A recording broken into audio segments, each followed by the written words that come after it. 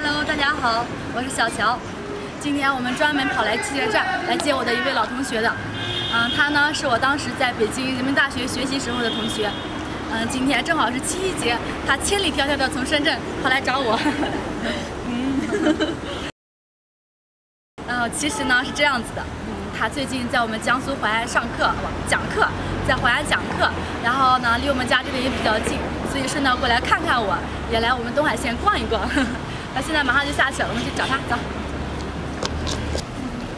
小乔，好久不见，好久不见，越来越漂亮了啊！谢谢，还带了个女闺蜜啊，太开心了。走，带你去吃饭的。走走，好，谢谢谢谢。而且。不小心牵了一下手。不要羡慕啊，今天情人节啊，没关系。不要拉我过来。走走，没事，我先去吃饭吧，去。好。那位大哥想吃什么？你带我吃咱们最正宗的东海菜。行，那我带你吃炒菜。好。有一家饭店味道还不错，带你先去尝尝。辣不辣？不辣不辣。不辣是吧？那就好，我们不太能吃辣。不辣不辣。好。看多体贴，这么能吃辣，选个不辣的。走吧走吧，欢迎老同学。谢谢小乔的款待，很开心。今天过节啊，情人节快乐！情人节快乐！我好幸福啊！咱们这边的菜分量很大，不像我们广东的菜，可能一盘菜上来就是只有2/3的样子。你们那边吃的比较实在，比较实在，咱们这边。那位大哥，我最近也有很多困惑，很多疑问，也不知道怎么做好。然后今天你也来指点我。你平时也没有太多人帮我。你说说你大概是什么情况？我其实有看你的视频啊，蛮好的。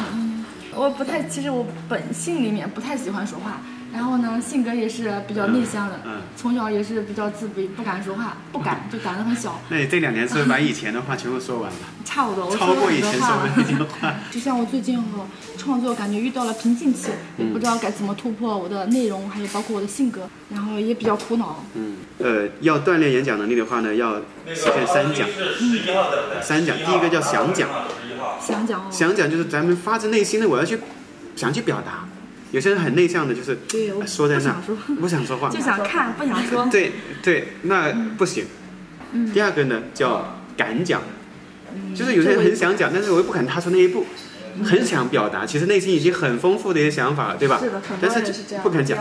我就是不敢讲，就怕什么？不敢，怕讲错，怕被人笑话，太在意，说的磕磕巴巴的，对，太在意别人的这种形象，对你的评价，对吧？但是我们的目的是要提高我的这个演讲能力，那我就要敢。第3个叫能讲。能讲，对。那你想讲了，又敢讲了，多讲几次就能讲了呀。所以我们要有意识的去锻炼自己的这种演讲的这个能力。那就是3讲开始，想、敢、能。那你前面的2个做好了，最后面肯定就是滔滔不绝的了。以后你直播可能讲16个小时都不累。是的，有时候直播的时候也是的，就讲着不知道说啥好了。然后拍视频的时候，好像说到一半，不知道说什么好，脑子突然空白了。性格这个东西就像哪吒一样，我命由我不由天。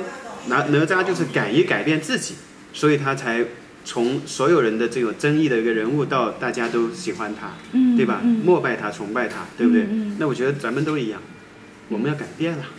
刚好你现在已经有很好的这个平台了，是吧？又有这么多粉丝支持你，那接下来就可能就是有意识的、有方法、有策略的去提高自己在演讲、沟通这方面的一些这个能力。那你肯定能够再上一个大的台阶。有些书籍也可以看一看，我们也可以多点交流。觉得可能还是自己看的太少了，经历的太少了，所以很空。主要你太忙了，天天都要拍视频给大家看所以有些时候也稍微停下来，这个回顾一下呀，总结一下，学习一下，我觉得也挺好的。对，确实需要的。